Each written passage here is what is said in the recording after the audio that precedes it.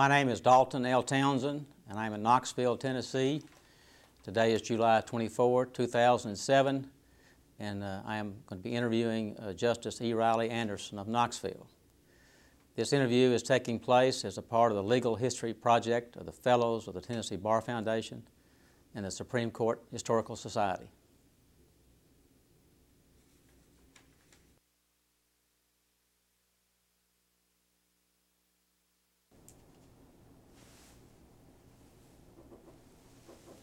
Would you give us your full name and address and date of birth? My name is Edward Riley Anderson. My date of birth is August 10th, 1932, and I live at 2233 Breakwater Drive, Knoxville, Tennessee. Justice Anderson, you and I have known each other, gosh, 35 years or so. Longer than we both want to say, probably. And I'm going to refer to you as Justice in this interview, but if I slip up and call you Riley, forgive me. But, well, I'll answer to anything. Okay. Tell us, I'm going to take you through your early life and your upbringing, school, before we get to your law practice and then your career as an appellate judge. Tell us where you were born. I was born in Chattanooga, Tennessee. And tell us about your parents. Well, my mother was married, and we went to Chattanooga, Tennessee. My biological father was a University of Tennessee engineering student. And they were there for a fairly short time. I don't know, just how long, but I was born there. My father died after about 6 months in an automobile accident. And at the same time, this was 1932 in the Depression, the Holston Valley Bank failed. My mother had all of her resources in that bank, and so she returned to Knoxville needing employment. And I, of course, came back with her. I had an older brother who was a year and a half older, Joe, and so she brought the two of us back here. And I guess she stayed with relatives, I don't know, but she got a job at Eastern State Hospital. And that job did not have any provision for children. You got your room, a single room, and you got board there, and she was working as a ward attendant. You worked 12 hours a day, and you worked 7 days a week, and you got Sunday afternoons off, but not every Sunday. So we were kept by a friend of hers named Money Hayes, and she lived in the university area on Laurel Avenue. Let me interrupt you just a moment. What was your mother's name? Catherine Tillery Anderson. And your father's name? His name was Edward Everett. Okay. I'm sorry, I interrupted you. Go ahead. That's all right. And so we lived with Money Hayes. I don't know how she got that. I suppose she gave us money at some time or another, how she got the nickname. But in any case, we lived with her for 4 years, and she began to take in other foster children as well. So there were at times maybe 10 or 12 children there in that environment. And Mother visited us on Sundays and took us down to the hospital on Sundays as she could.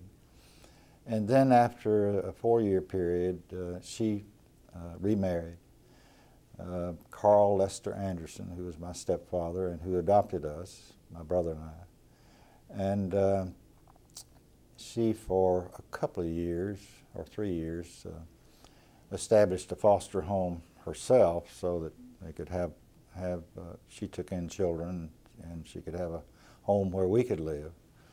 And that was in the university area on Highland Avenue and on Forest Avenue. And I went to Van Gilder School in the University of Tennessee area. And then we moved down to Eastern State. Housing was provided for us there. There were about 6 houses on Eastern State property.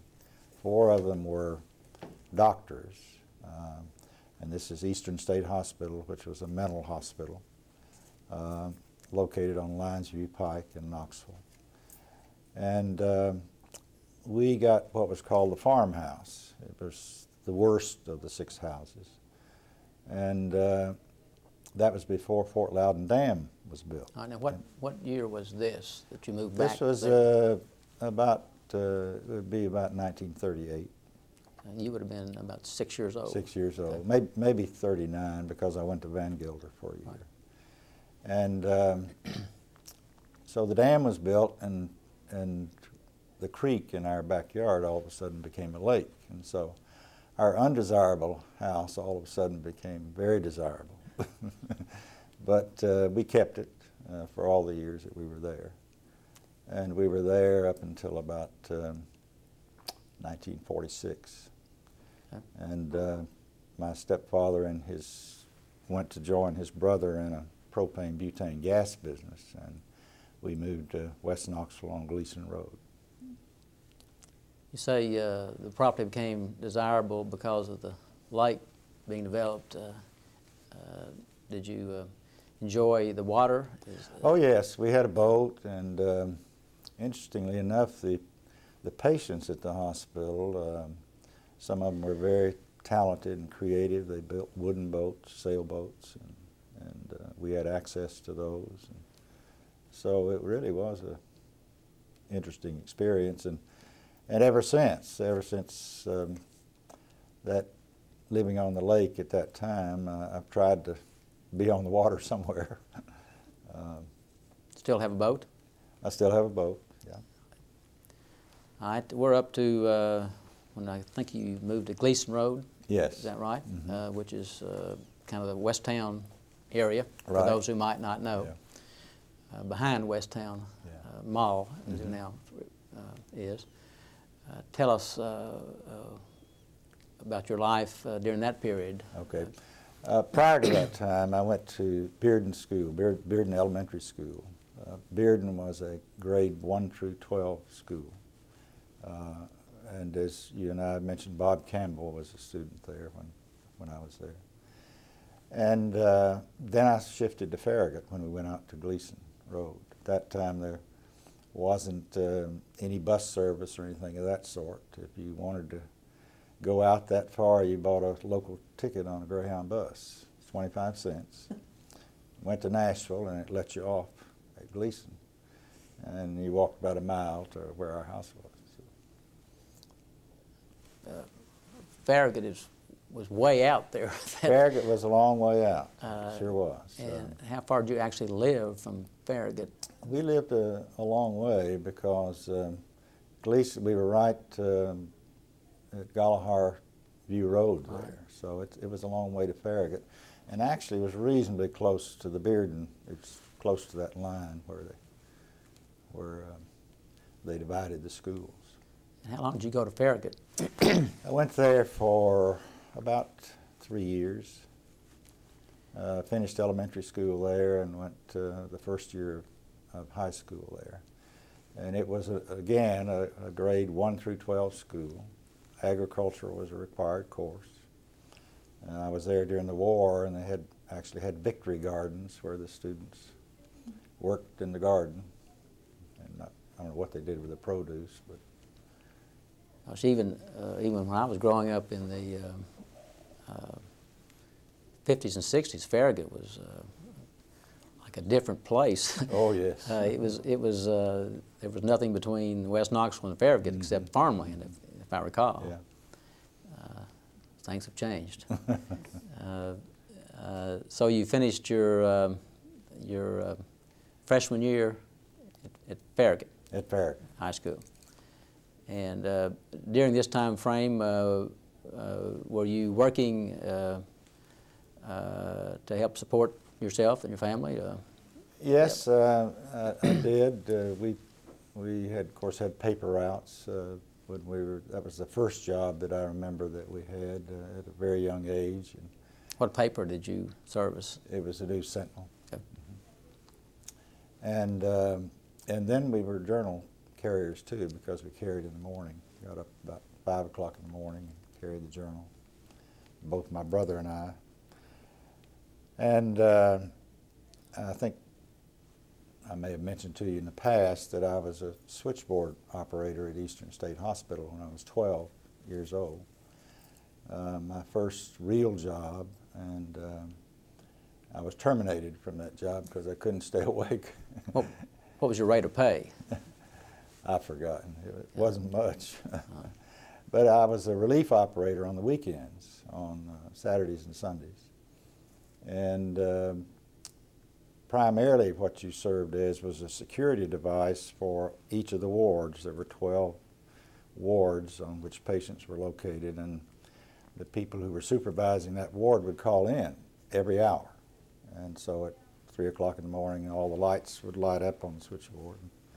And I would answer, and you know, they were okay. But some of the times I didn't answer.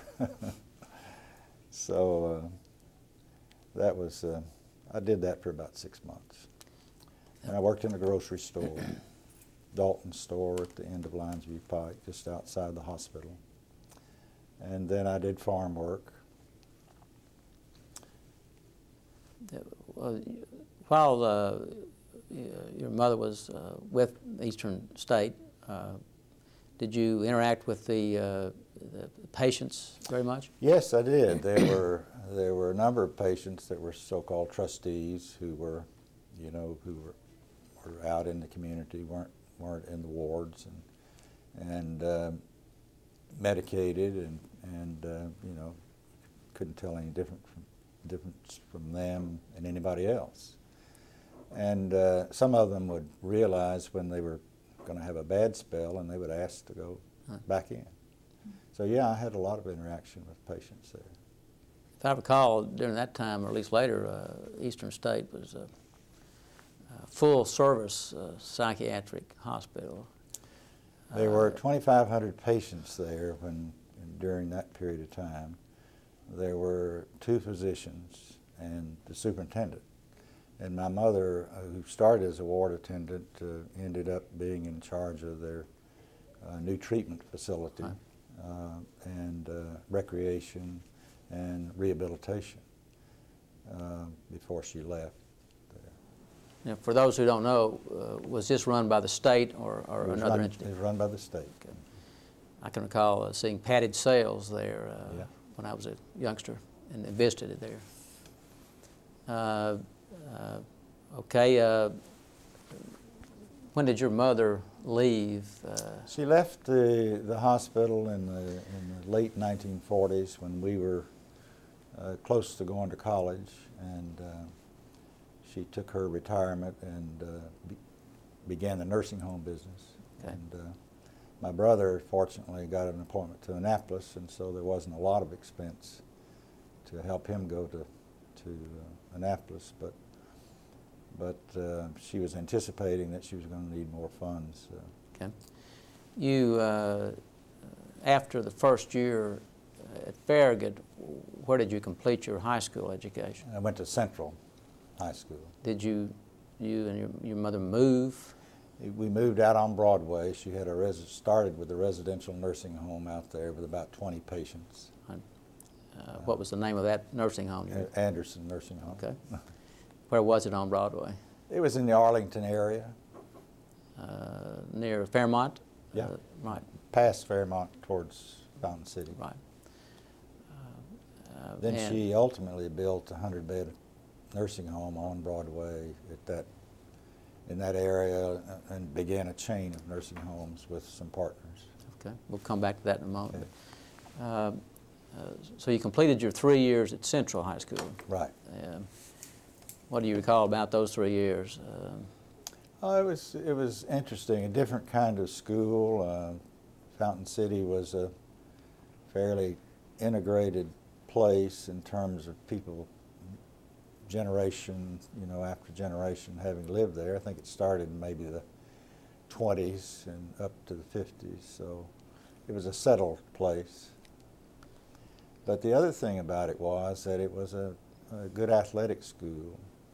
It was also a good academic school, and we were going there from West Knoxville. We traveled from West Knoxville to there because my mother thought it was the best academic school in the county.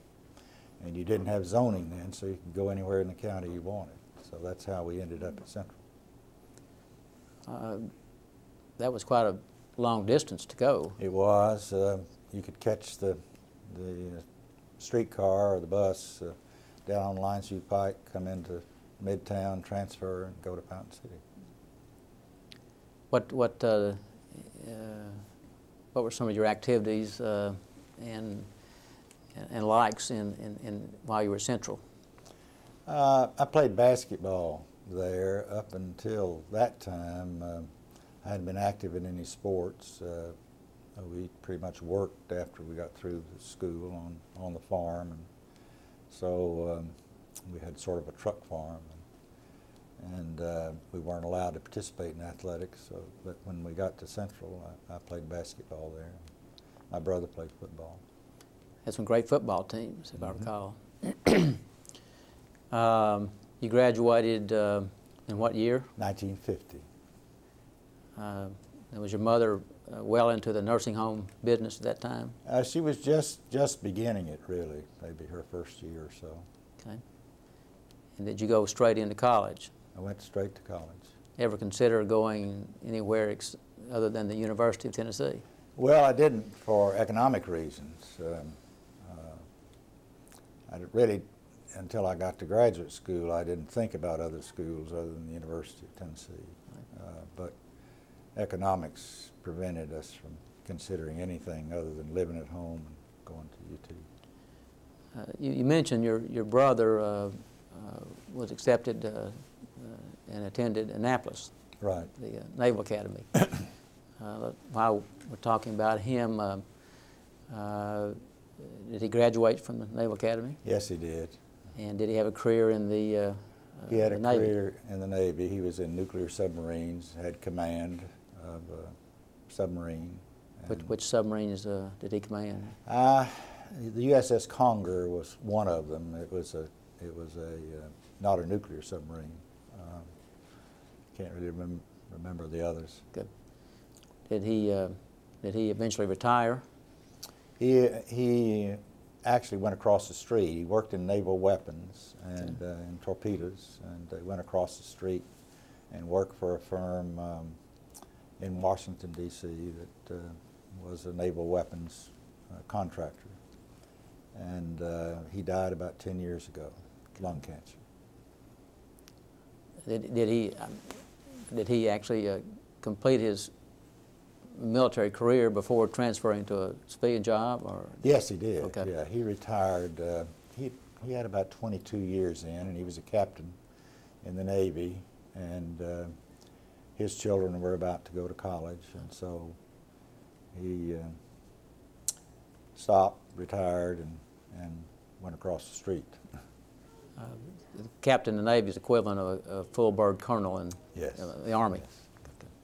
So he had a successful career. Mm-hmm. Did you keep touch with him, in touch with him throughout the years? years? Yes, he worked, you know, he lived just outside Washington, D.C., and so we visited back and forth, and he had 4 children, and a couple of those are in Florida now, and so we have frequent contact with them. When you started at UT, did you live on campus or at home? Or? No, I lived at home. Okay. And that was where then? It was on Broadway, Okay. in the nursing home. Okay. Did you ever live on campus? I did for a time. When I was president of the fraternity, you were allowed free housing, and so for that year I lived on campus. Were you one of those who obtained a degree before going to law school, or did you go 3 years and 3 years, as was the case for many people? In my case, I went 4 years and finished the degree because at that time the Korean War was going on, and I wanted to get a degree before I left, and so I wasn't sure I would get back to law school, and so I did finish in business and got a degree, then went to law school. What was your major in undergraduate school? Finance, business administration. Okay. And you graduated from undergraduate what year?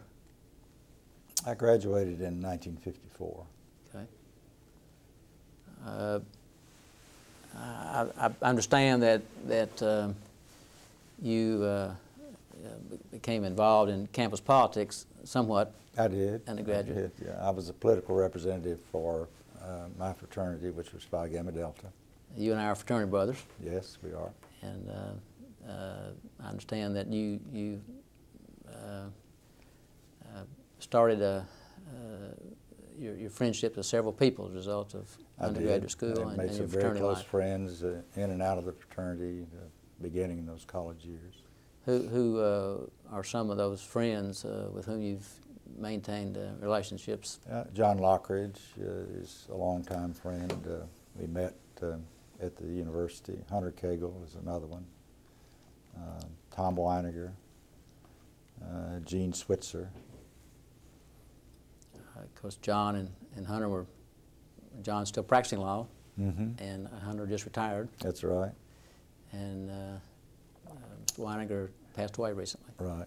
Gene Switzer was also a lawyer and was with a New York firm and ended up, I think, in Savannah, and he's now deceased.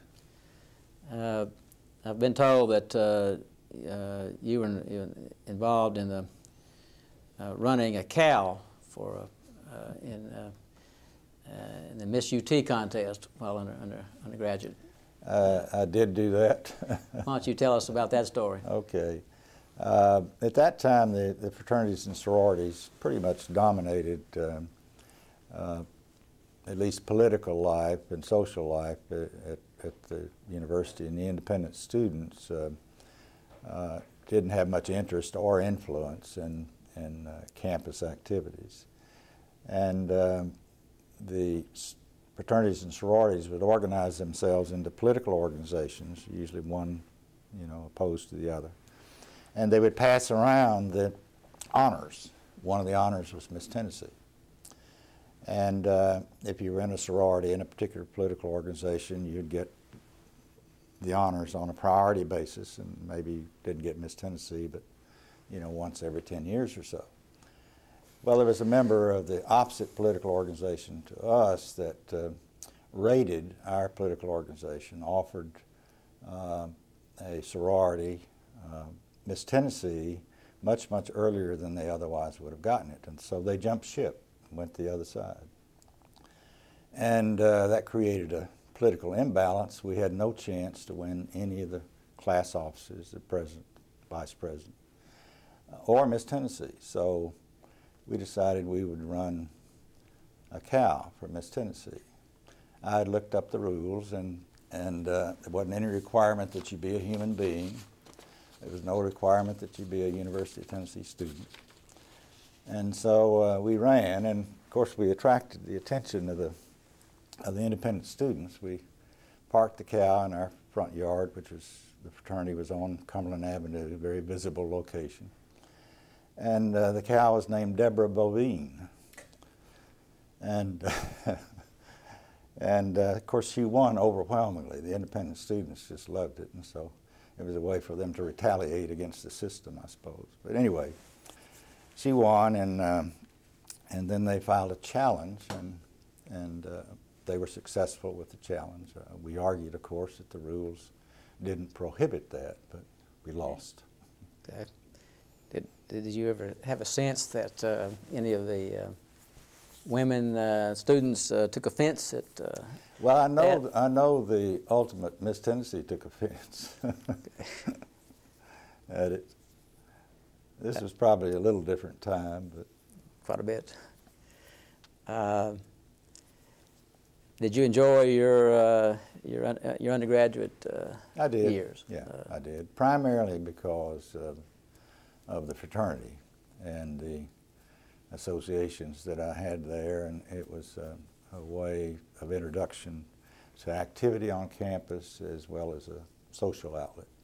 How'd you enjoy your time as president of the fraternity? I enjoyed it. It was fun, yeah. There were a lot of competitions, athletic and otherwise. There was competition among the journalistic enterprises, the orange and white newspaper, the Volunteer Annual. I was one of the editors of that annual, and a lot of other things. So there's a lot to be involved in, and I had not been involved prior to that time to any extent. What made you think about going into law or attending law school? You know, when I was just starting college, I was going to go to engineering school, as my brother had. I had an interest in math and liked it, and had worked in construction projects, engineering projects, and liked that. So I thought about being a civil engineer and sort of following my brother. And I got a ride to the university on one of the first days I went with a lawyer. There was a lot of hitchhiking in that days, and I was hitchhiking to school down on Linesview Pike. This fellow picked me up, and he started talking to me about career, and he impressed me with his passion for the law, and invited me to his office. I went to his office, and he talked to me some more, and so I changed that first week or so to pre-law, and never changed after that.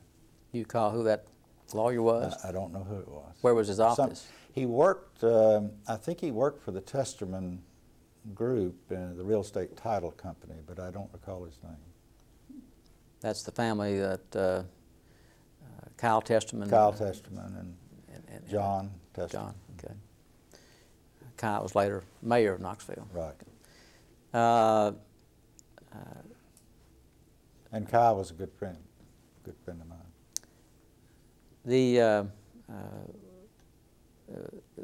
Was it difficult to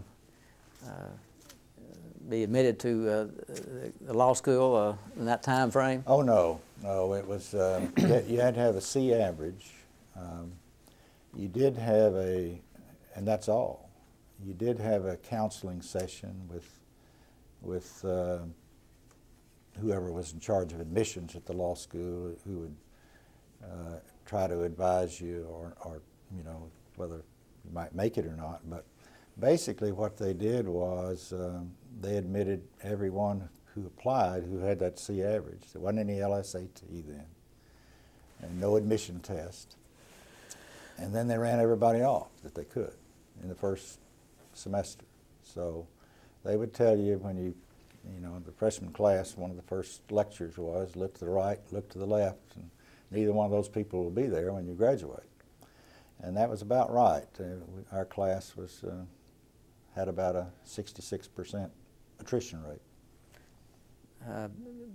Were you on the quarter system then or semester? We were on a quarter system.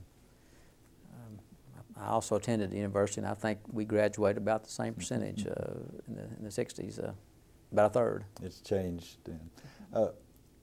To go back to college years, I did tell you I was active in campus activities, but I also worked during that period of time. For 2 years, I worked at Fulton Silken, 3 to 11 shift down there. And most of the rest of the time, I had some sort of job or another during my student times. Did you work during the school year? Yeah, I worked the 3 to 11 shift for 2 years. When did you find time to study? Working and being active on campus? Yeah, late at night, different times. How did you enjoy your 3 years in law school? I enjoyed it. Yeah, it was fun. Did you go straight through, or did you? I went straight through. Okay.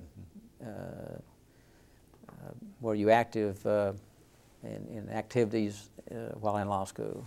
I was active in the bar association there and the legal fraternity. How'd you do in law school? I did reasonably well. Did you, in sort of the top 10%. Were you on law review or anything No, like that? I wasn't. I didn't have the time to do that. Will you continue to work while in law school? Yes, I did. What kind of work did you do then? I worked at a mortuary, was a funeral attendant. I dug graves. I What else did I do? I worked at the Student Center.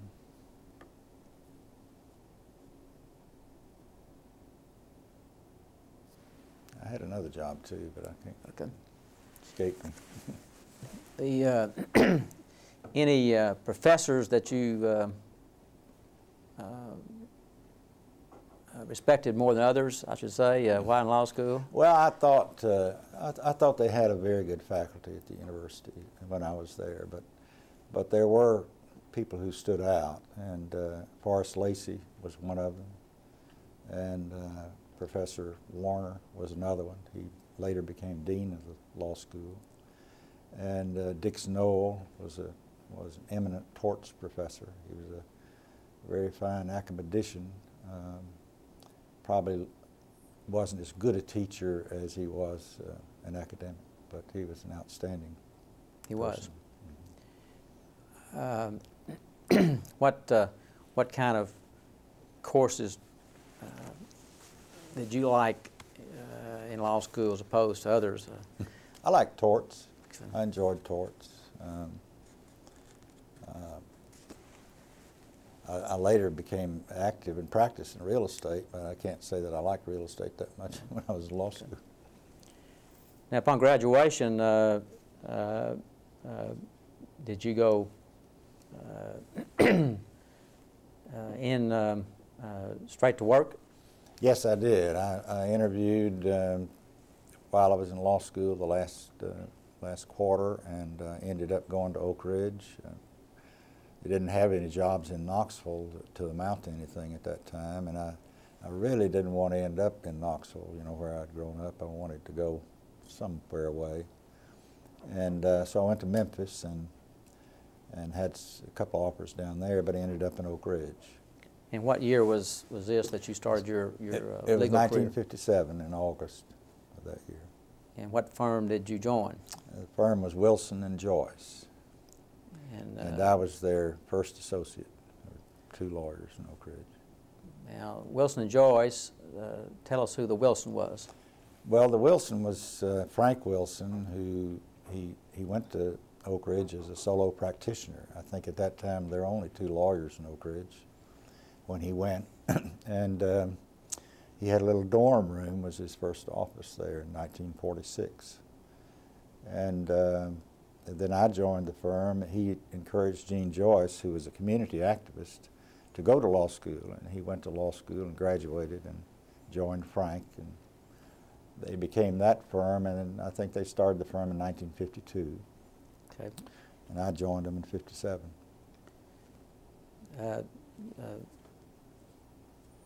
Wilson became Judge Wilson.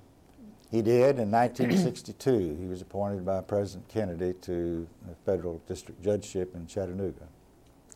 I never had the pleasure of being in front of him, but by all accounts, he was a great federal judge. I think he had that reputation of being a federal judge. He was a great trial lawyer, too. I was his trial assistant for all the years before he left, and he was a really fine trial lawyer. Those who may not know, what were some of his famous cases over which he presided as a federal judge? Well, the Hoffa case is the one that stands out. There was a prosecution of Hoffa for jury tampering, and it was moved to Chattanooga. The tampering actually took place in Nashville, as it turned out, but it was moved to Chattanooga and tried there, and Hoffa was convicted there. That was I went down there for trial. Was about 3 weeks, and Frank was he was beleaguered by all sorts of motions and isolated. He only had 1 law clerk, and so we went down for sort of moral support. But it was a very interesting thing to see 20 lawyers lined up behind Hoffa and his defendants, and so in a real show. Jim Neal was the prosecutor, along with John J. Hooker's father. So it was real legal and political theater. For those who, the younger generation who may not know, who was Jimmy Hoffa? Jimmy Hoffa was a labor leader. He was a tough labor leader. Allegations that he was connected with the mob at different times. And he was just, it was the Teamsters that he was the leader of. Later on, after he served prison time as a result of that conviction, he was later murdered, for those who don't know. Yes, he was. How long was Judge Wilson on the federal bench, do you recall? I'm trying to think. He died when he was 65, Okay. so he must have been there about, and I think he went, must have been there about 20 years. Okay. He actually turned down a nomination for the Sixth Circuit. He decided that he was a real academic and a very intellectual man, but he decided he liked the trial work better and didn't want to get isolated on the bench. Did you remain close to him while he? I did. Okay. Now, the other gentleman who was in that firm was Gene Joyce. I didn't know Gene, a fine man. Tell us about him. Well, Gene was he's a very energetic, passionate sort of man. Very active. They called him Mr. Oak Ridge. Very active in all community activities out there, and as was Frank. Both of them were heavily involved in Oak Ridge community life and politics, and I couldn't have had two better mentors to go to. I think it's important to have that when you're a young lawyer and you're malleable and you're going to be influenced by whoever you associate with in practice. So I couldn't have been more fortunate in my choice of mentors. After Judge Wilson took the bench, federal bench, what did the firm's name become? Well, for a short time, Bill Wilson, who was his brother in Knoxville, came out and sort of helped with the transition, but then it became Joyce, Anderson, and Meredith. And how long did you stay with the firm? I was there almost 30 years. The two combined? Yes. So you practiced law almost 30 years? I did. And after the change in the name of the firm, I understand, at the risk of leading, you were the managing partner for most of those years. I was. Mm-hmm. Having been a managing partner of the firm, was that a difficult thing to do? Well, it is. It's it's handling personnel primarily, and so it's somewhat difficult, and it's also managing the income of the firm and dealing with clients and recruiting clients. You, what kind of work did you do in your early years as a lawyer? Well, the reason for my going to Oak Ridge was that at the time I went there was no city. The federal government owned all the land. They had leased some of the land to churches, but primarily they owned it all. And so the Congress had passed a Disposal Legislation Act which allowed the government to sell all the houses in Oak Ridge and the commercial property. And so I went there really to help with that real estate boom that was going to occur, and it did. Were you involved in the politics of the Oak Ridge? Yes, I was. Primarily what Gene and Frank were interested in, and what most Oak Ridgers were interested in, was the income of the city from the federal government, both from the Department of Energy and the contractors at Oak Ridge, Union Carbide and Lockheed Martin Marietta and others. And so the interest was in the senators and the congressmen for that district. And there was not much interest really in state government, because the source of income for the town was the government and its contractors. And so we devoted a lot of time to campaigns for the Senate and for Congress. Oak Ridge was an interesting town when I went there. There was 30,000 people, 3,000 PhDs, and more of the PhDs, the graduate level, lived in Oak Ridge than perhaps a machinist or that sort of grade of people. So it was a very interesting town, a very interesting contrast to outside Oak Ridge, to Clinton and the other communities, which were more agriculturally oriented, and so it was an interesting place to practice because of that.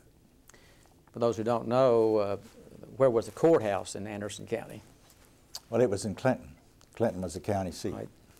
And I want to talk about myself, but yeah, I've been in juries there where, because you brought this up, where you might have 7 or 8 people with masters and doctorate degrees, and the others might be farmers and blue-collar workers. That's so exactly interesting juries we would have. Actually correct. Yeah, very correct. Well, how did your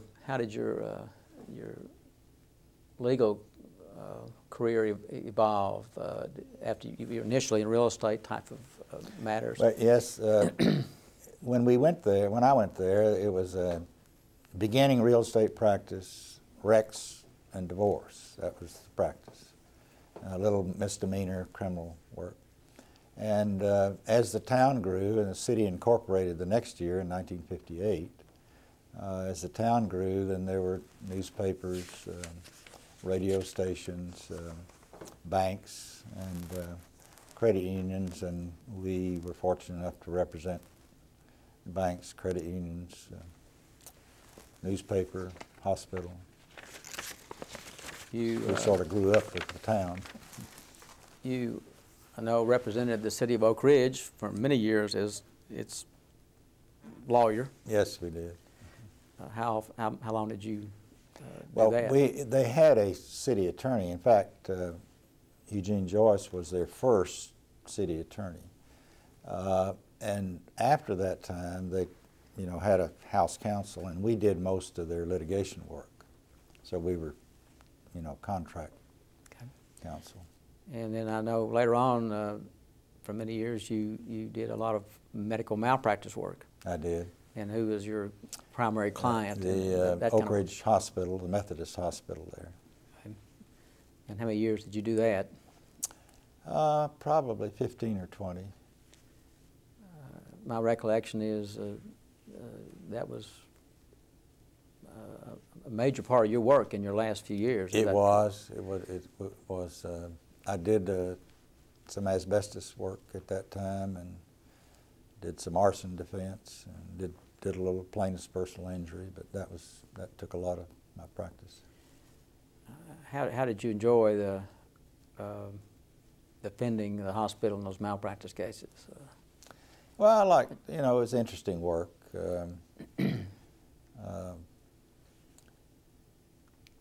More challenging, more demanding than some of the other parts of practice. Why was that? Well, it was just a little more complicated. There are experts involved. The law was evolving then. We had the medical malpractice review boards beginning. The hurdles were a little higher for plaintiffs to climb because of the legislation involved and where experts could come from. Some of those cases, if I recall, and you've told me, involved very serious injuries. They did. So-called bad baby cases, yeah, we if had you will. some baby cases. Were those particularly challenging? They were, yeah. It's very sympathetic situations. And did you actually try some of those to verdict? I did try 2 or 3 of those. They were long trials. Okay. During this period when you were active as a lawyer, I also understand you were active in the community. I was. In civic endeavors. Yeah. Tell us some of the endeavors that Well, you're involved. I was a member of the Oak Ridge Charter Commission. We had a 12-person city council, and it had occurred when the city was formed, sort of a default, because they couldn't agree on the number of people. So they ended up choosing school districts, and there were 12 school districts, so they had 12 councilmen. So we were the first elected charter commission, and we were trying to reduce the size of council and change it somewhat from all district to a combination of district and at large, and that's what we ended up recommending. And it was soundly defeated because Labor was against it. So I learned one of my first political lessons in that charter commission. Tell us some of the other activities in which you were involved. I was involved in the YMCA out there as president of the YMCA. I was head of the Mental Health Foundation. Actually, I represented, as one of my clients, I represented the Mental Health Center out there, Mental Health Hospital now. Okay. And that came about, I suppose, because of my past experience at Eastern State Hospital. And, you know, I was in JCs, I was in all sorts of civic activities, Rotary. You're not telling us all the story, but you were in the Oak Ridge Community Arts Center, involved in that, the Chamber of Commerce. Yes. Board of Trustees of the First Methodist Church. Yes. And many others. Yes. Very active in your community.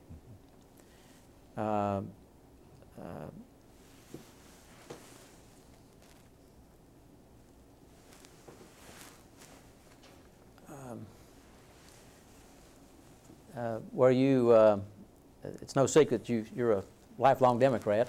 None at all, no. My mother was a yellow dog Democrat, so. Well, you've been accused of that, so.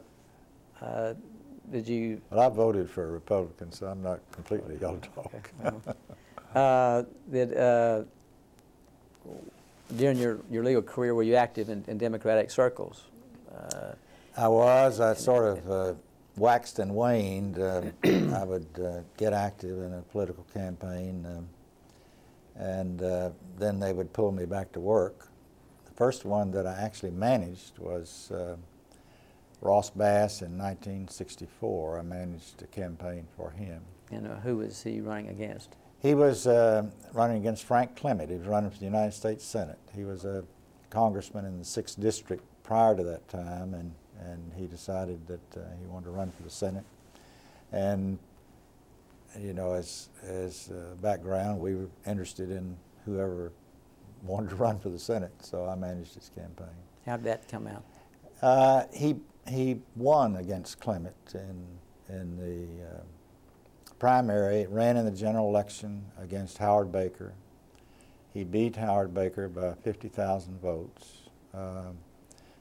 The Clement machine and his machine actually just split the Democratic Party down the center. And so in 1966, he ran against Clement again and lost in the primary. Then Clement ran against Baker and lost. What were some other campaigns in which you were involved? Well, I said it waxed and waned. It waned for a while. Okay. They didn't let me. They put me back to work at the law firm, and so I didn't manage any political campaigns until 1982. And what was that? That was a campaign for the United States Senate by Jim Sasser. That was his second campaign. What was your position in that campaign? I was a district manager. These are, you know, these are local positions that I was involved with. I was never a statewide campaign manager or anything like that. And then I handled a district campaign for Al Gore against Victor Ashe in 1984. And then I did have a larger role in the campaign than district. And then in 1986, I managed a campaign for Ned McWhorter for governor. Okay. Our first foray into state politics. What was it about politics that intrigued you? I don't know. It was just to me, it was an organizational challenge. It was a competition, a game of sorts, and it was just very exciting. You didn't know the outcome, and things could happen that were, you didn't expect come along. You had to react to them, and so it was just an interesting thing to do, aside from your philosophical bent, how you felt about the candidate, and obviously before you agreed to work for them, they had to pass that test.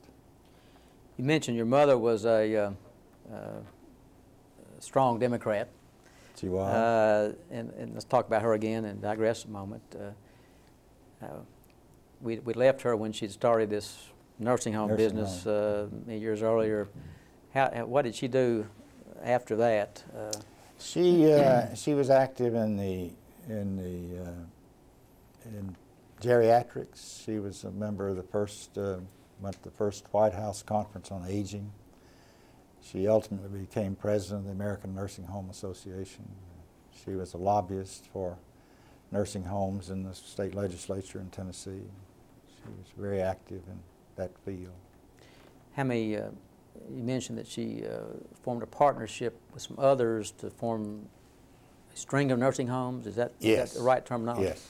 And how did that develop? She was managing her own nursing home, and she was active in the Nursing Home Association, and there was a doctor and a contractor in Memphis who were interested in starting a chain, and they were attracted to her because she had worked with the legislature and also was knowledgeable, and so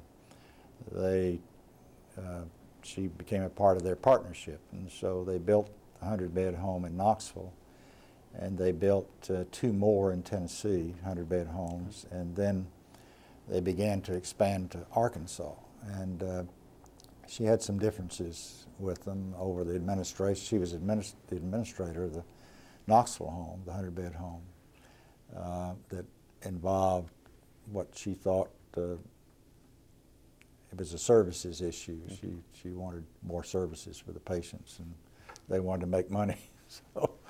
So she fell out with them, and so when she was a member of the group, and when they were expanding to Arkansas, they needed her signature to expand there. They were going to build 2 more, and she refused to do it. And of course there was, you were on a several $million-dollar loan, and I advised her to go ahead and do it. Why don't you sign it? You can't pay it anyway. So, and ultimately, when you remove yourself from the firm, you'll have the benefits. You would not do it.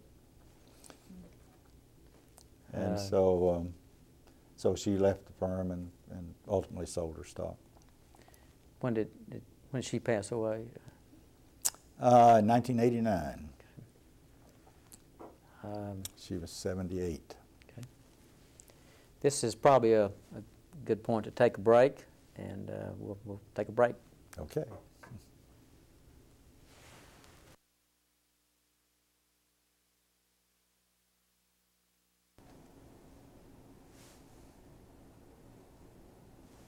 Mr. Anderson, we're back on the record again after taking a break. Back to your law firm years. First of all, what was your starting salary? You remember when you started? $300 a month. Okay. And Jack Draper and I, in our class, we were the highest paid. What are some of your recollections of being in that law firm for all those years? What are you most proud of? Well, it had, I learned shortly after I got there what an outstanding reputation it had in the community and with other lawyers, and one of its characteristics was a very strong work ethic. It was known for superb preparation of lawsuits, investigations. They would stand on the street corner at about the same time an accident happened, the next day and the next day and the next day, and they just did exhaustive kind of work, and so they were known for that work ethic. And I used to tell the story about Frank Wilson. I worked with him most closely, and we worked every day of the week, and we worked Sunday afternoons, and the only reason we didn't work Sunday mornings is because he's religious. He went to church. And so for most of the time he was there, we worked that schedule, 6.5 days a week. Gene was somewhat less, but you know, about a 6-day week was normal there. Did you follow that schedule throughout most of your legal career? Well, I don't know that on Saturdays, we would always be down there on Saturday morning, so it was, you know, 5.5 days a week and works in the afternoon sometimes, and then if you had trials on Monday, you worked some on Sunday, so, you know. Okay. Let's talk about Pandy for a while. Okay. Tell me when you first met Pandy, your wife. I met her on a tennis court in Oak Ridge. And you've been married how long to Pandy? We've been married 28 years. Okay. What's her full name? What was her maiden name? It's Andrea Anderson, and Farmer was her maiden name. And what's her, where was she from originally? She's from England.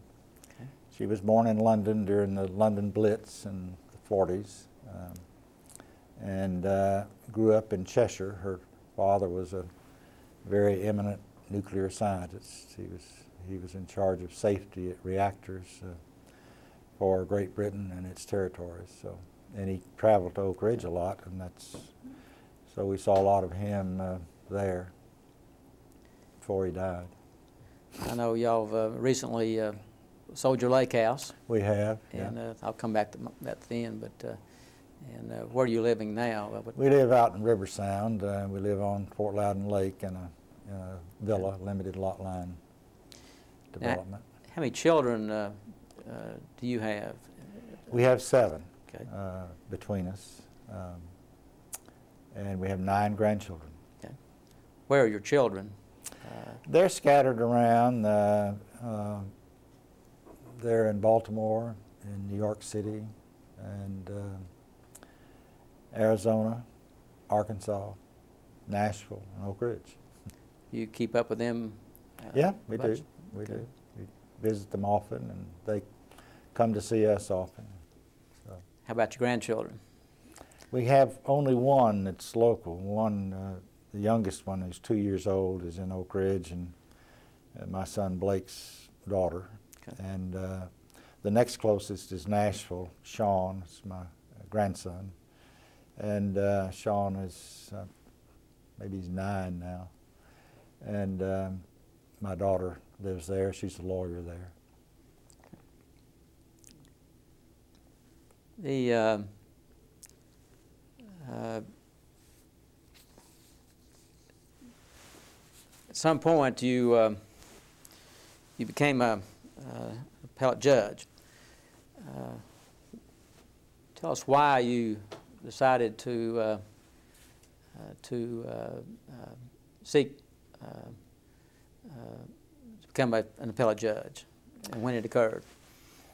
It occurred in 1987, and it didn't really, I didn't really think about it that much, I don't think, but there was a sudden resignation by Judge Parrott, and I had been thinking about cutting back somewhat in law practice and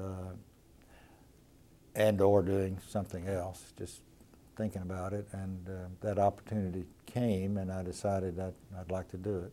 And so I applied for it. Had you ever sought public office before then? Nothing other than the Charter Commission, which was an elected position, citywide in Oak Ridge. Had you ever thought about being a trial judge? I thought more about being a trial judge, but there wasn't, you know, any opportunity at that time, and so it just wasn't anything that came up. For those who might not know, who was Judge Parrott? Judge Parrott was a judge on the Court of Eastern Division of the Court of Appeals from Strawberry Plains, Tennessee, just the east of Knoxville. Tell us how the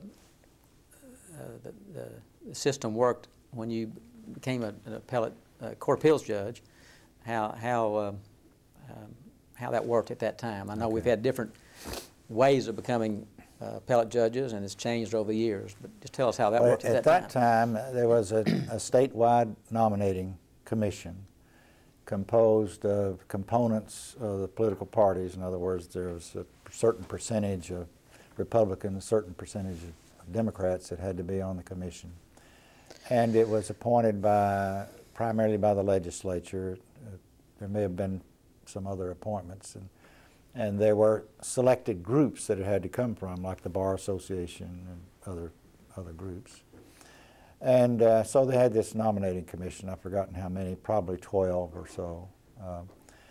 And you applied, and you had a hearing, and you had an interview with them, and then they chose what they considered to be the top 3. In my case, 14 applied because it had been 10 or 12 years since a new judge had been on the court, and so a lot of people lined up.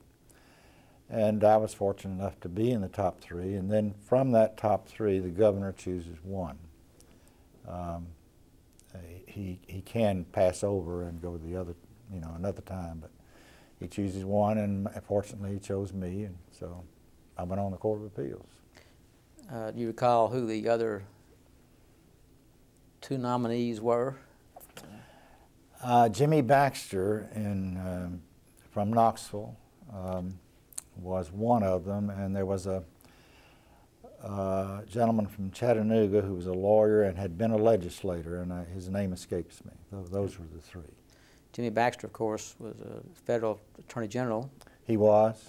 Assistant attorney general for many years, and now retired, and one of the first successful Afro-American lawyers in this area. Right. Very high, competent man. Well, who was governor? Who was the governor who appointed you to that position? Governor Ned McWhirter. Okay. Appointed me. And again, this was what year? This was March of 1987. And at that time, how many? This was the Eastern Section Court of Appeals. How many judges were there in each section? There were 12 judges total, 4 in each section, 4 in the middle, 4 in the west, 4 in the east. Later on became 5. No, it had been 3. It had been 9. 3 in the middle, 3 in the east, 3 in the west. It expanded in the late 70s to 12, and it's still 12. Still 12, I'm sorry. And you recall who was on the bench with you when you first? Herschel Franks had been the most recent appointee, and he was appointed in sometime between 74 and 78. Houston Goddard was appointed before that, and Cliff Sanders was the 3rd one, and he was from Kingsport. Okay. What are your? Did you find it difficult going straight from a trial practice to being an appellate judge? It was difficult in a personal sense. It was difficult because it was isolating. Your friendships with lawyers were no longer the same, even close friends. It was different, and you weren't as close, and certainly the camaraderie that you had with the bar, with lawyers, you didn't have anymore. And you didn't have anything really to substitute for that on the Court of Appeals. You did on the Supreme Court, but you didn't on the Court of Appeals. And I remained active in my community, and so had an outlet there, but I didn't have an outlet with the bar, who were my closest friends. Did you divorce yourself from them, or did it just happen naturally? Well, it was a little of both. They treated me differently, and there were certain things, that I couldn't do. I couldn't have a close association with one lawyer or another. If I did, I'd have to recuse myself on cases. So. Did you continue to socialize with your lawyer friends? I did to a very limited extent. To those that were closest to me, like John Lockridge, I continued, and of course, if he ever had a case there, I would recuse myself. But that's probably the only one. Did you have to submit yourself to any kind of training when you first started your work in the Court of Appeals?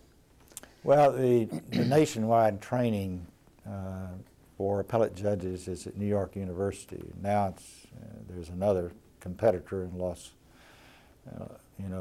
in Nevada, which is more active with trial judges. Began with trial judges, but NYU was the training ground for appellate judges all over the country, and I went there.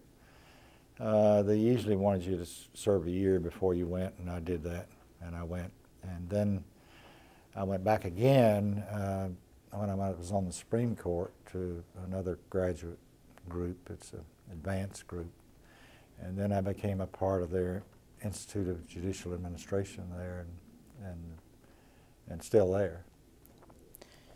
Do you have any idea how many cases or opinions you wrote while on the Court of Appeals? No, I don't. But my guess is somewhere around 200. Our workload was around 65 or 70 a year. So I think of major opinions, it's probably around 200. Okay. You heard your arguments at that time right behind our building here. Yes. In the now closed Court of Appeals Supreme Court building. Right. Did you enjoy those years? I did. The judges were close. I remember when I had to run for election. Of course, that was part of the plan. Election plan is that you had to run for election in the next biennial. So I ran for election in '88, a little more than a year later. And at that time, it was the tradition for Court of Appeals judges not to campaign. And so I talked to Joe Duncan, who was a judge on the Court of Criminal Appeals, and to Houston Goddard, who was on the Court of Appeals, both of whom I was close to, about campaigning. And they said, no, you shouldn't do that. Said, you're going to get exactly the same amount of votes, whether you do or not, and you might hurt yourself. So, of course, I didn't listen to them. I'm not good at that. And I went ahead and campaigned, primarily in East Tennessee. I probably visited about 25 counties, and just went around, did a courthouse tour, and that sort of thing. And sure enough, I got just the same amount of votes as they did, and they didn't get out of their offices. For those who might not know, when you had to campaign in 1988, yes, was that against someone else, or were you just no, it was up or down vote? Yeah, I'm sorry I didn't explain that. The system's changed over the years. Yes/no vote. Okay. You ran against yourself essentially, and you had to get more than 50% yeses. Okay. And if you didn't, you were out. That was the end of you. Right.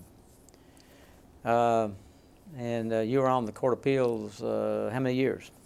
From March of '87 to September of '90, so a little more than 3.5, I guess. Did you ever miss the practice of law once you I sat at that did. position? I did. I missed the people. I missed the association. And to some extent, I missed the adversarial part of it, the competition part of it. But primarily it was the people. I've heard described in the building that you refer to, which is across the street from where we are. You could walk down the hall and you might see one person or you might see nobody. And that, of course, that's not true in the Anderson County Courthouse or the Knox County Courthouse. You're going to see a lot of people you know. And so it was very different. Well, in 1990, you You, in 1990, you made a decision to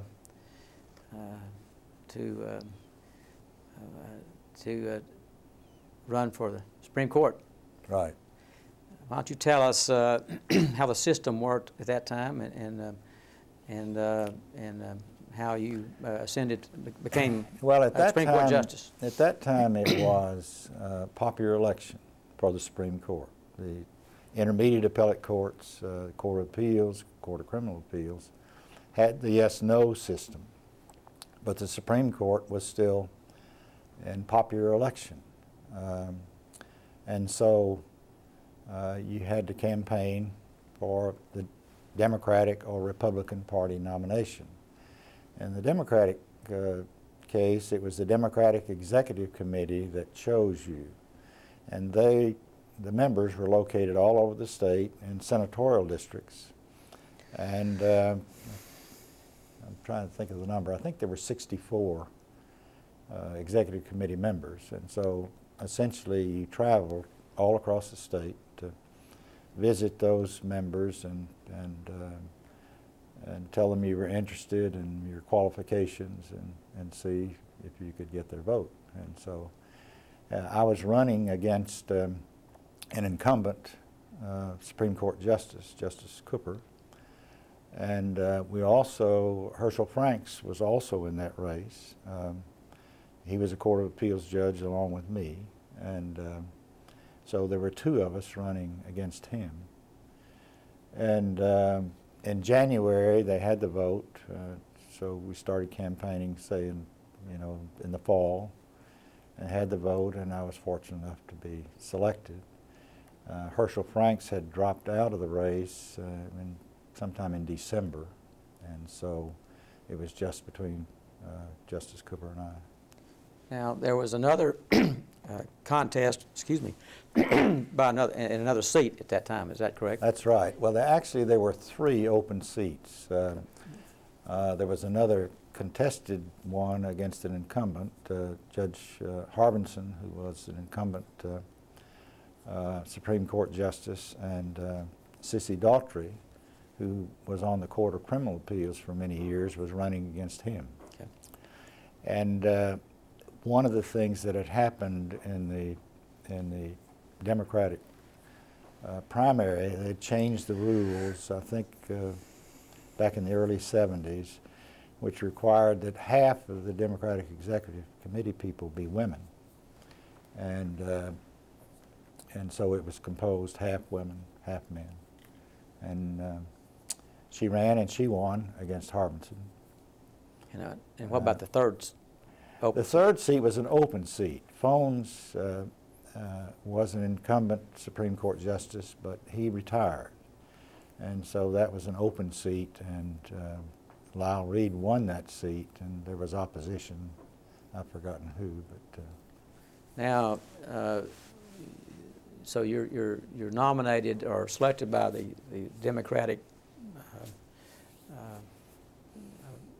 Party, right? And did you actually have a race against any Republicans? We didn't end up having one.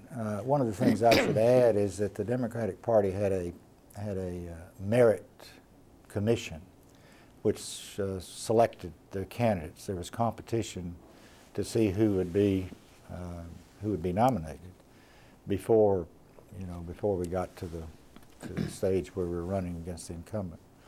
And so there were perhaps 12 or so that were vying for these spots to oppose the incumbent.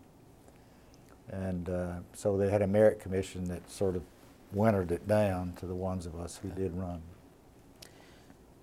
Did you expect to have to run against a Republican?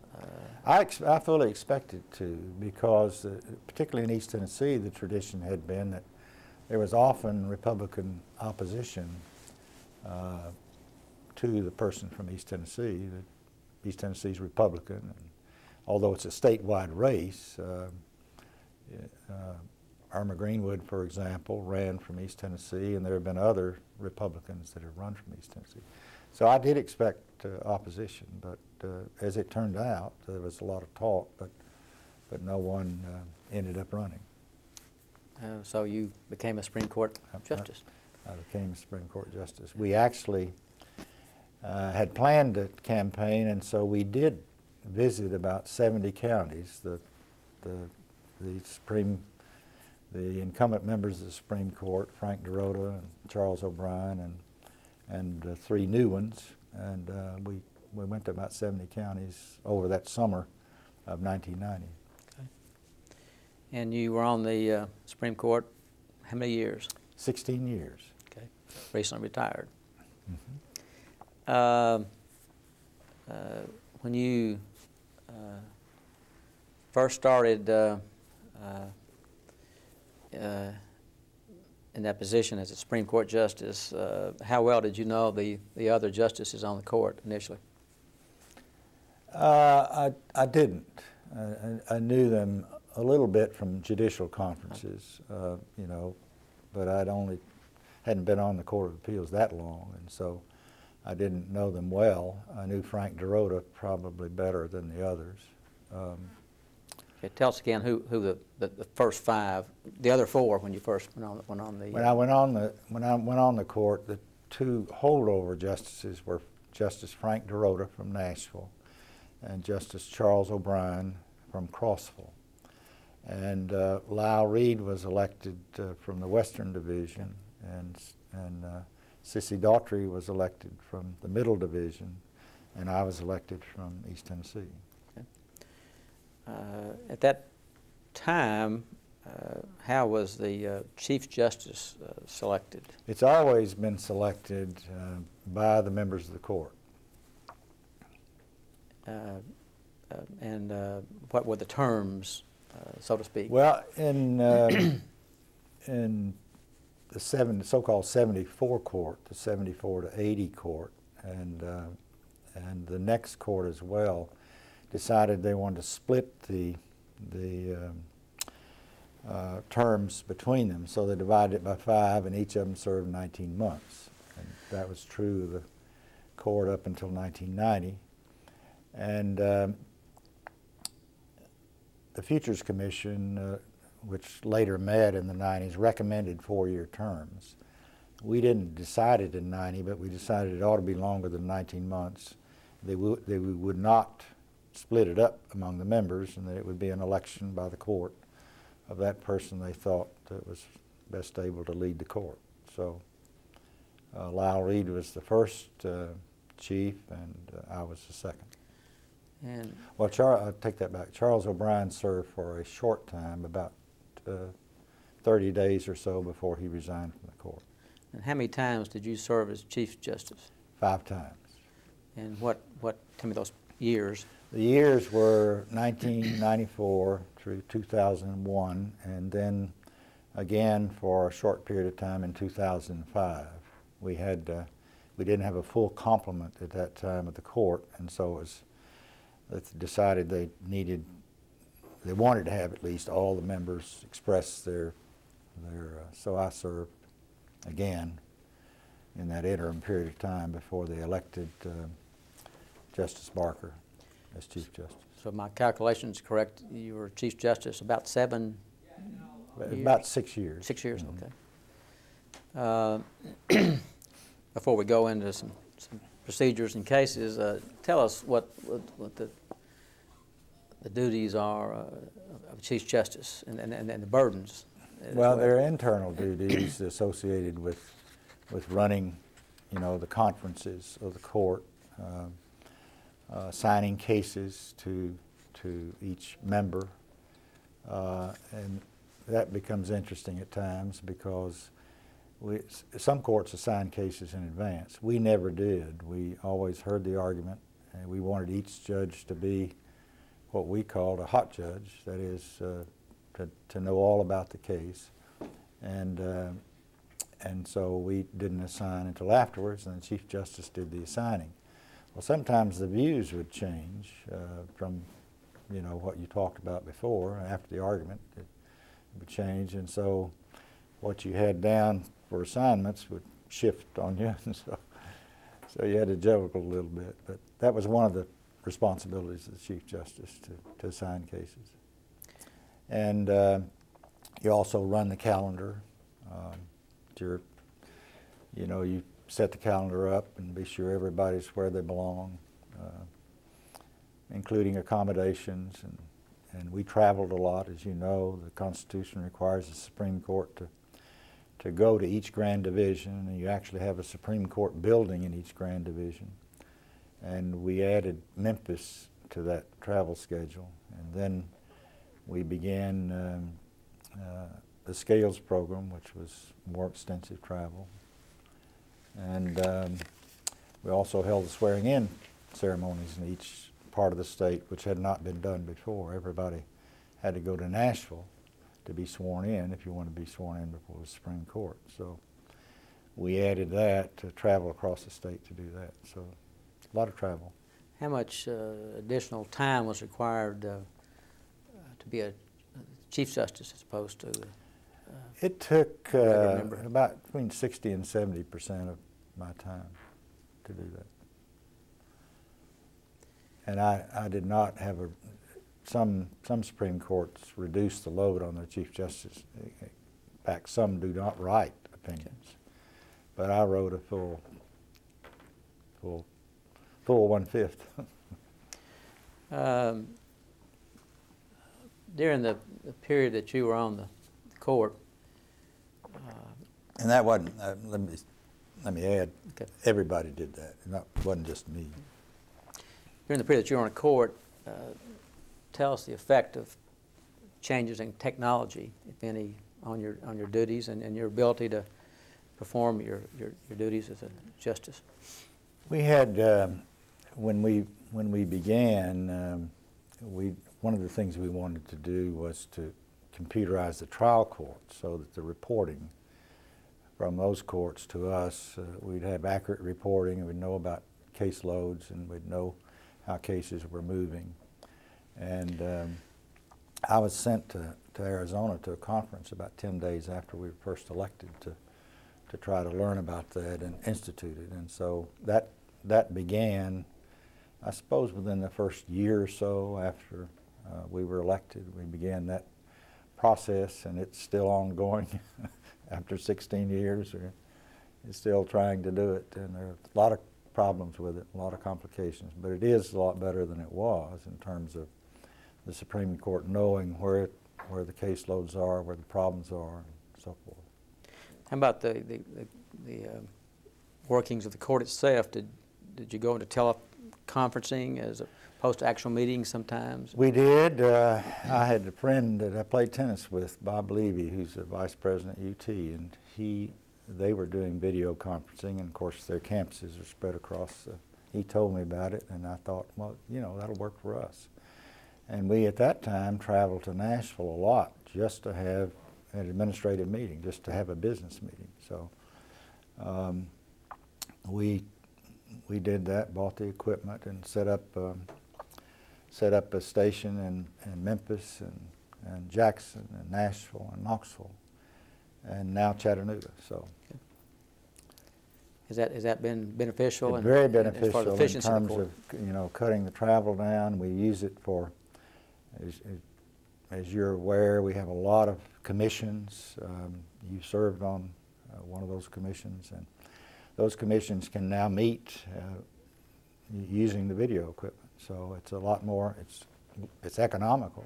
You save the travel and the meals for the members that had to come to Nashville before, and they can do it from the video. So it's also same thing for the court. The court's travel schedule was cut down somewhat. Before we go into talk about some cases and other matters, it's well known that you were involved and a leader in changes in the judicial system, formulation of commissions, Scales program, things of that nature, progress in the function of the judiciary. why don't you tell us of some of the things of which you're most proud in that one aspect? One of the things that I had a concern about with regard to the Supreme Court was at least a reputation, whether it was deserved or not, that it was ivory towerish. It had a reputation with the legislature that it was across the street and never had any association with them. And of course, the legislature determined at least their financial fate, if not other things as well. So I thought that the Supreme Court ought to remove itself from its ivory tower. And more than that, the public need to be educated about what it did. The Supreme Court and the other courts can only survive if the public trusts the courts. And one way to engender that trust is for them to understand what we do and how we do it. So the first project was cameras in the courtroom. I had a lot of opposition to that. A lot of traditionalists thought that it was inappropriate. And so we decided to do it. Florida had been the leader in that area. We decided to do a one-year program to satisfy the critics. After that 1 year, our trial judges pretty much adopted it. We had probably 70% opposition to begin with, and after the 1 year, it was down to about 20%. We still had some holdouts, but it worked, and none of the objections were really valid in actual practice. So cameras were helpful. My vision of it was that we would have it on cable television, and you could watch an entire trial on cable television, and some other states have that.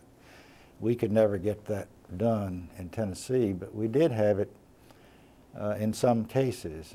It operated in Middle Tennessee and Nashville and some death penalty cases over there, and it was a very well, you know, a number of people watched it, and it had commentators, much like court television. And that's what I envisioned for the whole state. It hadn't happened yet. I hope it does, because I think it's like watching your city council meeting, or, you know, on cable television. So, but it was a beginning. And the other thing that was a public education was the Scales program, and that was to educate high school students about what the Supreme Court did. And so we would take our docket to counties. We had a bench that was built, a portable bench, and we would travel to one county to another. And it was an extensive program of pre-education. We had teachers that would, lawyers that would go out to the schools. We had actual cases. We did not you know, change the cases around or anything. There were actual Supreme Court cases that we'd ask the lawyers if they'd be willing to go to that county or that site to do it, and we very rarely had anybody turn us down. And so we operated that program. I think we've been before about 20,000 students now, and I've even forgotten the numbers, but 35 or 40 places we've traveled in the last 10 years or 12 years. That's been well received, I know, by everybody. I don't know anybody who does not. It won an American Bar Association award for education. Now you've alluded to some commissions that you were involved in instituting or starting. You want to tell us about those? Well, we have a number of commissions. One, which was Justice Harbinson's, he began it. It was his idea. It was the Board of Professional Responsibility, discipline for lawyers. When I was a lawyer practicing in Anderson County, the discipline was local. And so if you had a disciplinary problem, you had to resolve it within the bar. Well, you can imagine the difficulties with that, trying to do that. And occasionally you would have a suit brought by the Bar Association and handled by some lawyer or another for disbarment when it got that severe. It was a very poor system, and the Board of Professional Responsibility with a professional running it began to investigate disciplinary problems. We have a Court of Judiciary which does the same thing with judges, and if a judge has a disciplinary problem, it's investigated and there's a hearing process for it. CLE, Continuing Legal Education, was another commission that was adopted, and mandatory education was required for lawyers, and ethics was added, an added component to that as time went by. So we've had a number of commissions. It seems like they expand all the time. Did any we talked about some of your background, and particularly your mother's work in the mental health field. Did that affect any of your policies? Or It began, I guess, in Oak Ridge, where I was interested in representing the Mental Health Center and also head of a mental health foundation. The foster child experience led me to form a foster care commission to try to, one of the goals was to investigate how long people were in foster care, how quickly they could be moved out and be adopted, and how parental terminations could occur, all that sort of thing. At one time it was a very slow process, and from what I read, you still have problems with children being in foster care, shifting from one foster care parent to another one, and not adoptable. What Williams has done here with television is a really interesting and rewarding thing. And what he's done is to publicize the plight of kids who are up for adoption, and as my understanding is they have a very high success rate as a result of his programs about children who want to be adopted. And he was telling me a story one time about I think there were 5 children, and there was a real problem. They didn't think they could get anybody to adopt 5 children, and I've forgotten how many applicants. He said they had 10 or 12 applicants to adopt all 5 of those children. For those who don't know, you're talking about Bill Williams. Yes. Who, very fine man, who still is with WBIR, I think. In Channel 10. At least on a part-time basis, was a newscaster for many, many years for them.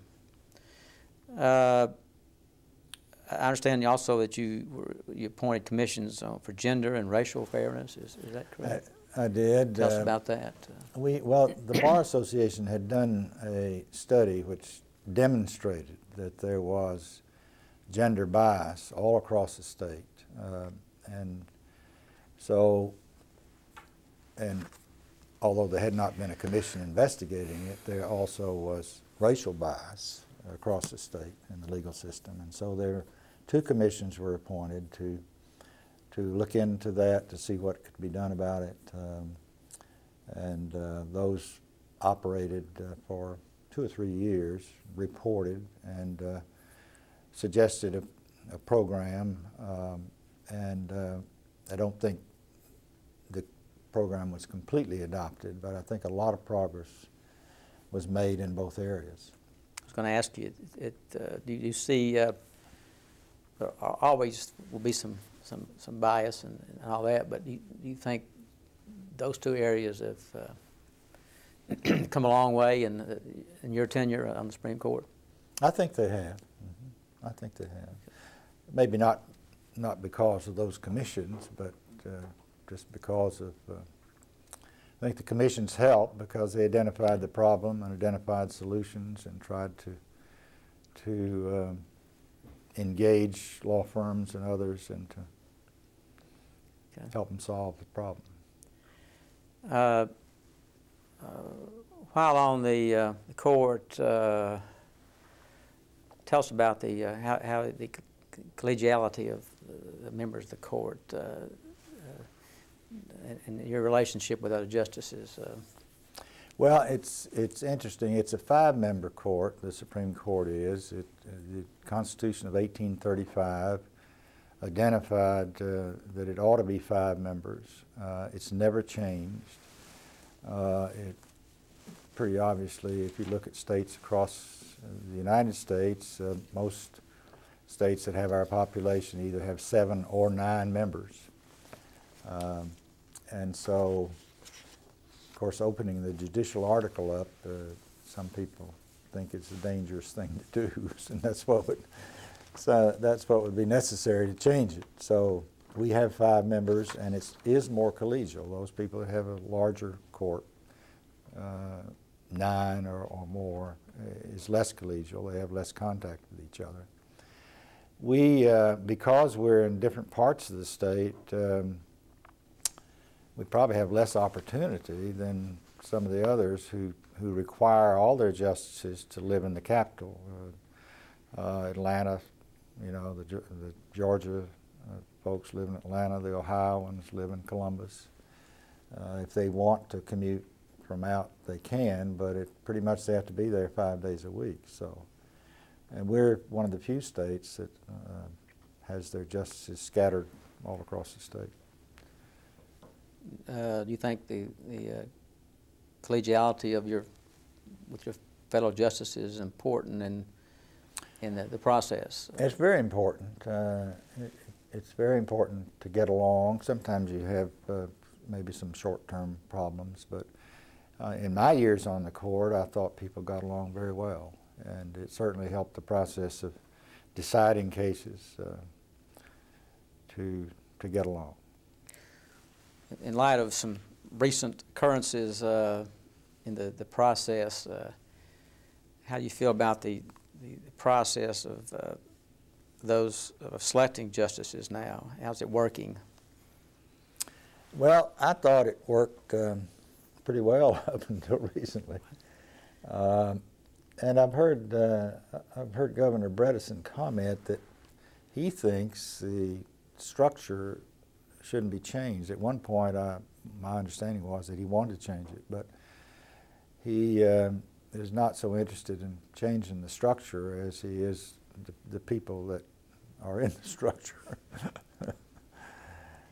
So I think it's a good system. I think it's the best system. If you look at other states, at Ohio and Texas and the other states that have popular elections for the Supreme Court and have to raise $4 or $5 million from special interest groups, our particular system looks better and better all the time.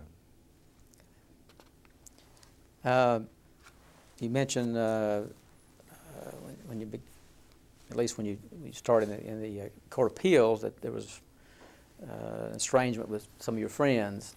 How did that change any when you became a Supreme Court justice? Became worse or better, or what? I don't think it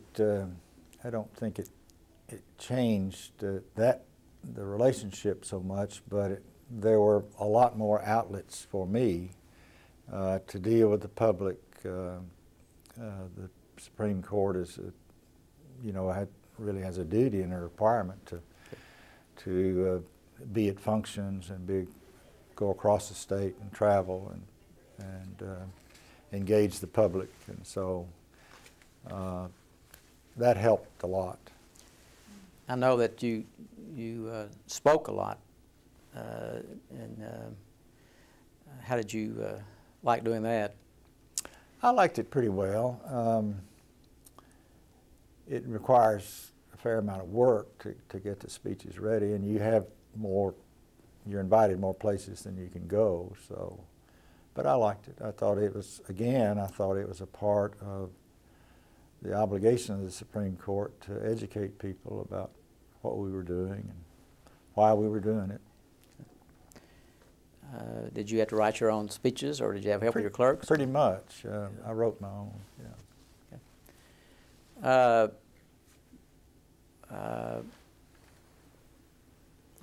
There's been some, I'm on a commission you mentioned. How do you think specialization is working? If you want to comment on that. Well, I'm not sure. I'm not sure how it's working. I know very few lawyers, percentage-wise, are seeking to become certified. Is that? That's my understanding. Why that is, I don't know exactly. Okay. But I don't think it's how they envisioned that it was going to work out. Okay. Well, okay. Let's talk about some of your cases in general terms and specifically.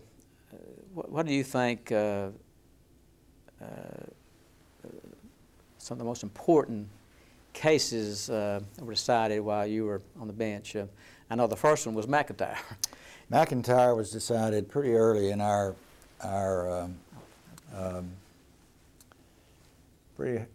tenure. It was a comparative negligence case. The legislature had considered the question of whether or not whether there should be comparative negligence, and had not acted for a period of about 20 years. I think Justice DeRota has described in his video tape the process by which we finally came to it. There had been 3 votes in favor of it for a fairly long time on the Supreme Court, and but they had a rule that required unanimous consent on the old, what we call the old court before us, and we didn't. So it came to voting on comparative negligence, and all of us were for some form of it or another. It was linking liability to fault. Okay. And so McIntyre was probably the one of the most important civil cases that was decided during that 16 years. Well, I think by far, being a practicing lawyer, trial lawyer, it's the most significant case in the civil aspect of trial. To explain a little bit, if you were guilty, if you were an injured person, and you were guilty of any fault at all, contributory negligence, you were barred from recovery. And what McIntyre did was assess the amount of your fault and allow recovery if you were over 49%. Okay. I mean, under 49%. And so it linked, to some extent, liability and fault. The pure form of that, which we did not adopt, would allow you to be 99% negligent and still have a 1% recovery. Still be able to recover for your injuries, that 1% that's left. It's my perception that initially a lot of people and lawyers thought that this would favor the plaintiff's bar. I don't think that's the case necessarily. When you did away with joint and several liability, it seemed to me it made the system better for everyone. That's my perception. Some of the deep pocket defendants went away. Right. How do you think, in retrospect, McIntyre is perceived now by the legal community as a whole? Well, I don't know how they perceive it, but we thought in the beginning it was a fair approach, fair to both sides, not just the plaintiffs, but plaintiffs and defendants. Yeah. And I think it's worked out that way. I think it has too, overall. I'll tell us some others, the most significant cases in your tenure. Well, as you're aware, there are 5 million cases a year in Tennessee, if you count the traffic ones and all of that. The 2 intermediate appellate courts handle about 2,000 a year, and we take 100 a year. So everything that we take is an important case. It's certainly important to the litigants, and you're reluctant a little bit to identify what's more important than the others. But if you think in terms of impact, certainly McIntyre had an impact. I think the small schools case against McWhorter, which held unconstitutional the method of funding schools and required that the legislature adopt a system that would give a substantial education to every child in the state and not leave any out. The former funding system was based on a sales tax return, so if you didn't have a shopping center, if you were in Hancock County or some other place, you only got the money based on sales tax return. If you were in Knox County, which had a lot of retail activity and generated a lot of sales tax, perhaps a better example is Sevier County, which has the highest return in the state, then you're a lot better off. So we thought that was a fair way to go about it, and the legislature did adopt a plan which is now being changed again, the so-called BEP plan, but there was a trilogy of cases. The last one was a school teacher salary component of the BEP, which the legislature left out because they thought it cost too much. And we required that to be put in. So I thought that was a very important case in terms of its impact on school children across the state. Others that come to mind that you thought were most significant? There are others.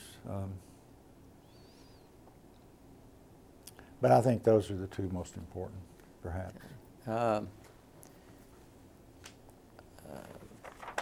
One other case in the civil realm, if you will, was the Jordan case, which I personally thought impacted values of at least wrongful death cases. You want to tell us about the Jordan case? Well, I prefer not to get into,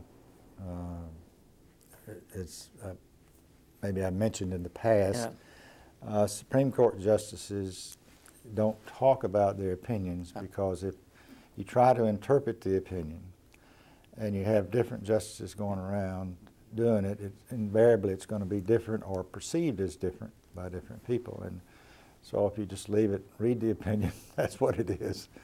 And so I prefer not to talk about the language of the cases and deal with the overall impact. Okay. How many opinions do you think you authored in your 16 years on the court? Well, my clerks say that I wrote 3,500 overall. I never counted them up, so I don't know. Okay. And how many cases do you think in that 16-year period were decided by the Supreme Court? I don't know. Okay. I don't have a feel for it. There came a time when the rules changed, so to speak, and you did not have to decide workers' compensation appeals. Did that help? In 1994, we were able to persuade the legislature to adopt workers' compensation panels, and the whole court did not have to hear workers' compensation. Up until that time, those first 4 years, our docket was 70% of it was workers' compensation cases. We also had some specialized jurisdictional requirements where the legislature had said we needed to hear teacher tenure appeals. In one case, we needed beer board appeals. And so all of that jurisdiction was removed from the Supreme Court, and we became a certiorari court, that is a court that will only hear something if permission is granted by the court. And so you could turn down whatever you wanted to, except for capital cases. And capital cases always had to come to the Supreme Court. What have been the most difficult kind of cases for you to decide? Death penalty cases and child custody, parental termination. Those areas are the most difficult. How many executions have there been since you? I participated in 2 One where there was a trial court in Nashville had stopped the execution, and so 30 minutes before, I had to call the warden and tell him to go ahead. And then another one that I was involved in, I called the warden and told him to stop it 30 minutes before. The Nashville Tennessean did an interview with us about those two cases. Sort of interesting reading. How much toll did that take on you? It was tough, not easy. You mentioned child custody and cases. Why were they so difficult? Well, they just, you know, any case involving a child, maybe it's my own experience, I don't know, but okay. It was just very difficult to make the kinds of decisions you had to make. Okay. You were interested in the welfare of that child, and also you knew that some parties were going to be hurt by your decision. You retired recently. I did. What brought you to that decision? Well, I guess you decide that for everything there's a season, and I decided that I was ready to do it. What I've done is to go back and sit with the Supreme Court, so I haven't really retired very much. They haven't had a fifth member for the last year because of the conflict between the governor and the nominating commission over the selection of the fifth one. So I've gone back 4 times and sat with them. The Court of Appeals is shorthanded right now, so I'm going to sit with them in August. And I've taken a couple of trial court cases, so sort of keeping my hand in. Okay. What? How are you enjoying your retirement? I'm enjoying it. I'm enjoying it. What are you and Pandy doing now that you have more time to? Well, we're traveling a little more. We're going to Russia in September. I've been going through rehab. I had my knees replaced, so that's taken some part of it. And I'm trying to get back playing tennis, starting again. I've been playing golf. So. Okay. How are you liking your retirement? I like it. I do. Okay. I like the mix of some work, and I don't think I would ever want to not work entirely, because I always loved the law. You know, I thought it was challenging, interesting, something different every day, and I want to continue to keep a hand in that if I can. Are there any areas or topics that I haven't discussed that you'd like to bring up? I don't think of any. I think you've been pretty thorough. All right. About to wind up. One final question. How would you like to be remembered now that you retired from the court? Well, I guess other people are going to select how you're going to be remembered, but I'd like to be remembered as somebody who was fair and honest and worked hard at the job. And one of the things that was a pet peeve of mine was delay in the courts, and something I worked very hard at as Chief Justice. And so I'd like to be remembered as somebody who got their opinions out on a timely basis. Always thought that justice delayed was justice denied, and that you needed to do that. Well, Justice Anderson, I can tell you you've succeeded in all those areas.